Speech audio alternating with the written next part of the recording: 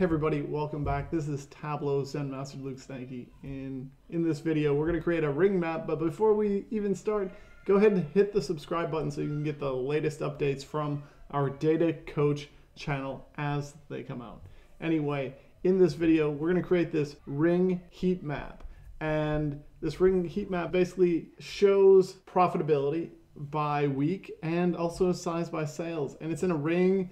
And we have 4 years of data because we're using Superstore data. We've got each week sort of shown out on this view. So the question is, how do you recreate this visualization? Let's hop into Tableau. We're already in Tableau, frankly, but let's go ahead and recreate this visualization. You'll find it'll go pretty quick when it comes down to it. One thing to note when we make this visualization is because we're working with a circle, we want to work with radians, just like back in geometry, and we're going to work with the radius or the size of the circle. So we have two major calculations to create, and then we use sine and cosine to place everything onto our view. Anyway, let's get started and build out those calculations. And again, before I get started, I want to bring up another point about this visualization, is that we're going to work with years and weeks, but the way we're going to work with them is not the traditional way. If you think about the calendar year, the first of the year, the week one, the number of days in the first week is always dependent on the start of the week. That means that the first week and frankly the last week aren't going to be nice, clean weeks. They're always going to have very varying number of days.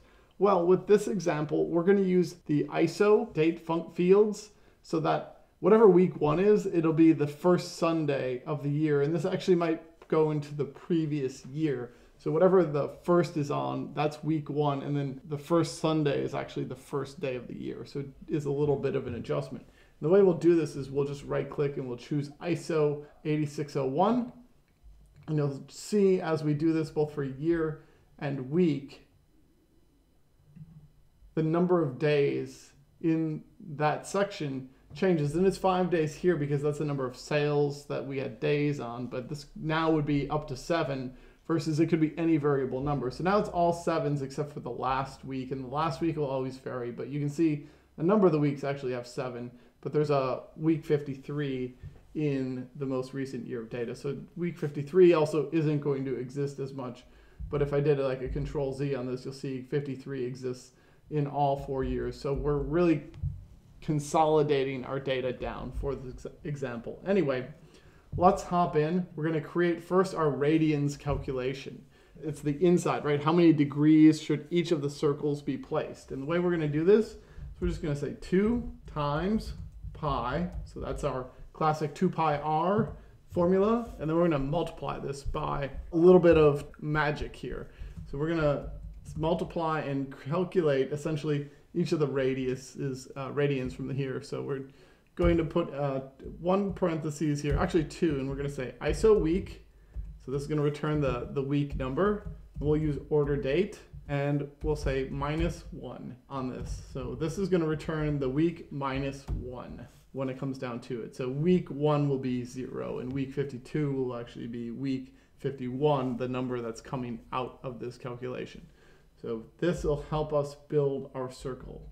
And then we're going to take this whole section we have here, and we're going to divide this by a fixed calculation. So we're now going to say fixed in the denominator. We're going to go by ISO year, and we're going to look up the order date. So by year, what do we want to return, or what's our divider?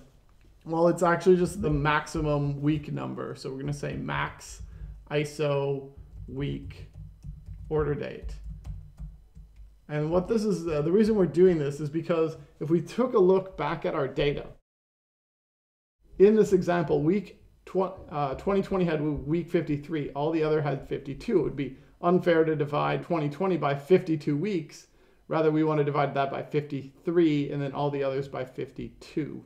So this is creating a denominator that is going to be 52 for us. So once we have this written out, we just need to close a parenthesis. And now we can just call this, let's call this radians. Nice simple calculation. That's going to go in our sine and cosine calculations.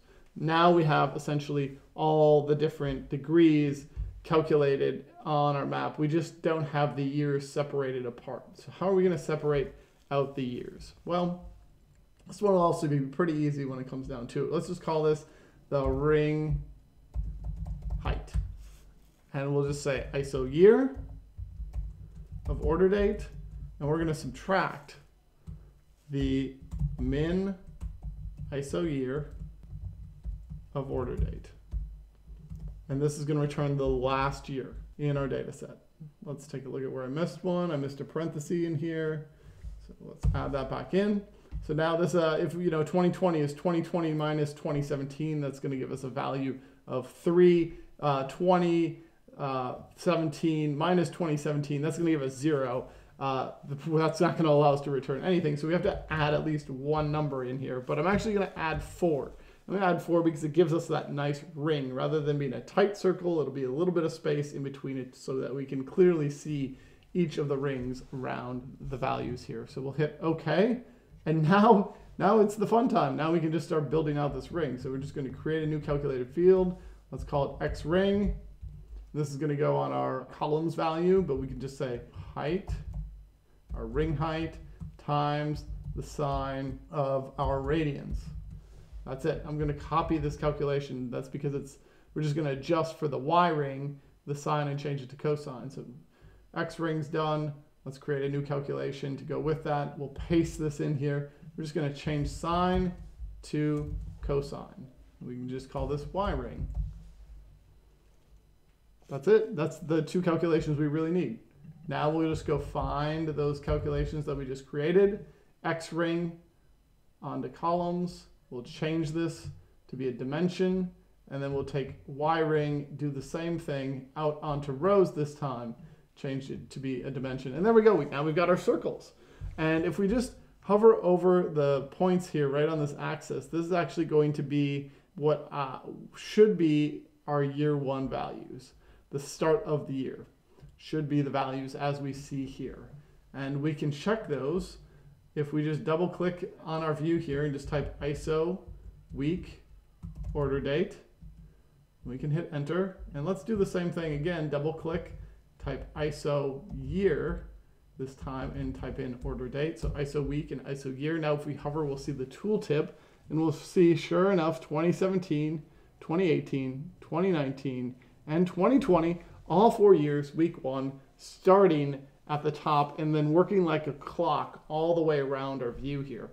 And then these will be our last weeks, 53, 52, 52, and 52 respectively.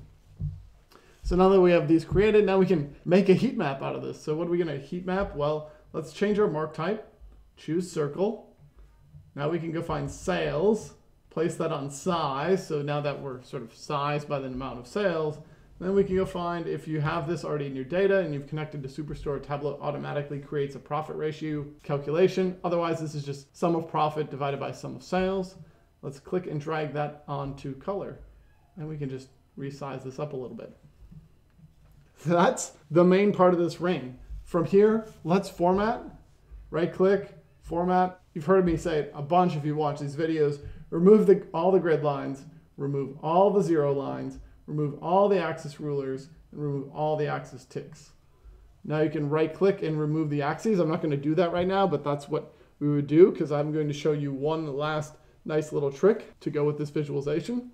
So now that we have the rings created, some people it's easy to follow. For maybe you it is, but for others, when we're looking at this ring, they need a little bit of guidance. They need something behind the scenes that allows them to see the visualization a little bit easier, and a guiding ring. So what we can do is we can just click on X ring, hold down your control button, and duplicate this sheet. You'll see that I now have this little tick here. Now I have a duplicated sheet. I'm just going to click on that second marks card. I'm going to change my mark type from circle to line. It doesn't look like anything's changed. That's fine. We're going to remove profit ratio. We're going to remove sales. And now we're going to take ISO week and place that on path. Now we have these concentric circles that you can see a lot better. We could just change the size here, change it down, really tone it down quite a bit. And now if we do a dual axis on these, let's synchronize them. So right click on the bottom axis, synchronize, and then on the axis again, right click and move the marks on the bottom axis, the circles, to the front. And now you'll see that they're sitting on top of that circle. If you do want a label for your years, which I would highly recommend, I would say click on the X ring, click on, let's create a calculation to show those labels. So I think we could do this. We're just going to try this out. I haven't done this yet, but let's take year, put it on label, and then choose label. And I'm going to attempt to see if this works. Yeah, it's not going to work, unfortunately. That's okay. You know, sometimes we try something out to see if it'll work because you're like, oh, I've never tried that, and there's a reason you haven't tried it. So here we go. Create a new calculated field for your labels. We can just call this year labels. And we'll use this in future videos as well, so it's not that big of a deal. But all you would say is if your ISO week of order date is equal to 1, so if it's the first week of the year, then, and let's make sure we choose the right ISO year of order date, end. That's it. Now we can hit OK. Let's go find our labels here. I probably have more than one. Yep, year labels. Let's just place this out on label. And Tableau doesn't like it right now because it's, you know, overlapping with lots of marks. Let's change it to dimension, by the way. Otherwise, you're going to have an aggregation of years. So we don't want an aggregation of years. Changing it to a dimension. Now, when we click on label, we can allow it to overlap with other marks. And I'm not sure why it's not showing up. Let's go ahead and, you know, like I said, sometimes we dive in, we see why things aren't working. But if I hover over my point, my year labels look like they should be showing up. All right, so you know what? I looked a little bit closer. Very obvious fix. This is what happens when you toggle around with options and we tried to do something and it didn't work. We chose most recent. We want all labels to show up. And let's change this back to allow overlapping labels. Now we can do left and center align. I know this overlaps here. It's not perfect. Maybe we could just change this. Again, sometimes we just have to play with things, center it up and then go like just above the dot. Yeah, that kind of works too.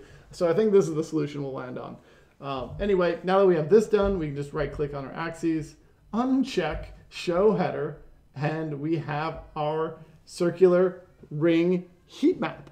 That's how we do it. That's how we build it in Tableau. Really takes 4 calculations to sort of get it in place. The rest is formatting and making it look good. That's the whole point of these videos, is not just to showcase how to create it, but also to enhance it at the same time. Anyway, that's this video. Hope you enjoyed it. If you did, go ahead and hit the like button. And I got to know, would you use the ring background? Do you like the line in the background? So just down in the comments, just write line or no line, and we can see how we all are responding and get a sense. Would you put it in there? Does it help your users? Anyway, that's this video, and we'll catch you in the next one. See ya.